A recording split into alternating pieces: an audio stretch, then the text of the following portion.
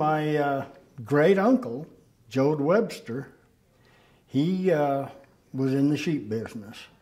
And he had a lot of his friends and other people in the sheep business that lost their sheep out west, out here, on account of that. That's part of it. Another thing was when I was in about, I don't know, grade school anyway, it was one of our assignments in school to get up on the day of the test and watch the place light up and then go dark again after the thing. It was about 3 o'clock in the morning.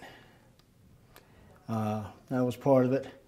Another thing, another little tale I ought to tell you is when I was in college. We were having a speech class. And one of the guys in the class, we were doing a demonstration speech. One of the guys in the class had done a little prospecting and he had a Geiger counter. He brought out a clump of sagebrush, ran his Geiger counter over that, and it just about jumped off the thing, and he said he picked up the sagebrush out west here. Well, my dad worked on the railroad. He was out, as I say, out west, all, working on the railroad on section.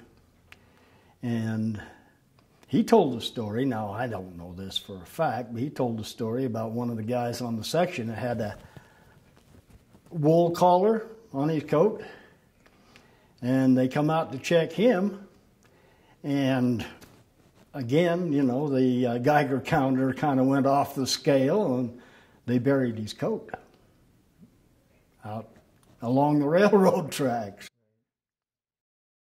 They weren't being told much about it. There was a test going on over in Nevada, and if you looked to the west, you'd see the big flash, and you'd see, that was pretty much all it was. Now, I was told later that, okay, we have a predominantly breeze from the southwest through this area. And I was told later by could have been just rumor and stuff like that, but they picked that part of the country, that Nevada part of the country, because here in Utah we were more of a sedentary population, and that they could actually study us because of the sedentary Mormon population that was in this part of the country. I've had no trouble with cancer or anything like that. I never have. In fact, I'm fairly healthy for a 74-year-old man, but I think personally that it did genetic damage, because between my wife and I, we had 2 boys that one died shortly after birth, the other one lived for about 6 months, about 6 months with a condition that's not necessarily a normal condition. It was nephritis, or nephrosis, I don't know. One of the sisters, anyway, he had kidney problems, and he lived.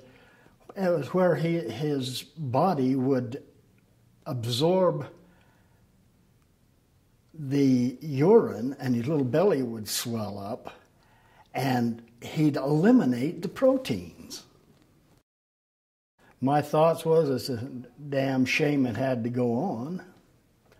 And I don't know, where the prevailing wind pattern is from the southwest here, and they shout it just downwind of us. I mean, that's just, seems like they were probably making it bad for the whole rest of the United States, because that's where the wind comes from, that direction, and spreads it all over the United States.